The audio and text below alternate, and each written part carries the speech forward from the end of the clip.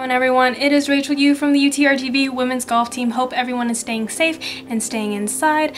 We just want to share some of the things that we've been doing and give you some ideas of what to do during social distancing, self-isolation, or the corona time, whatever you want to call it. So I've been doing a lot of schoolwork like a good student athlete. I have also been working out a lot. I guess like a good student athlete.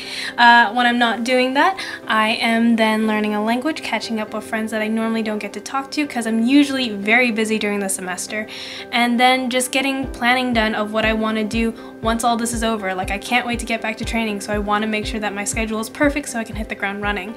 I also want to start up a side business, so getting out all those logistics and figuring that out, which I normally wouldn't get to do during the semester.